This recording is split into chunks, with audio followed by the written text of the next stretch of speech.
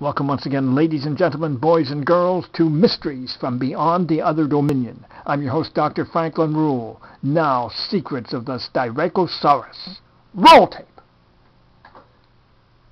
To give you some details about the Styracosaurus.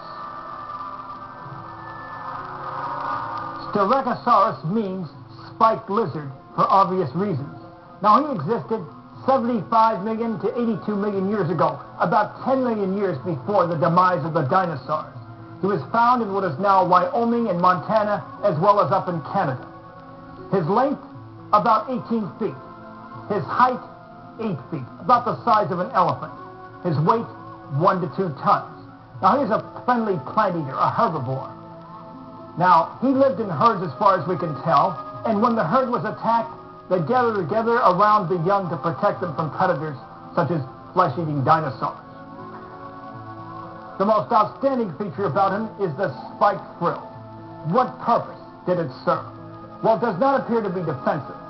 Obviously, the snout on his nose would defend him, but those spikes on the frill were slanted backwards, not appropriate for defense.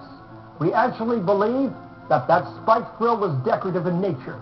It served to lure mates, just as the beautiful feathers on birds do. There you have it, the secrets of the Styracosaurus, for your consideration.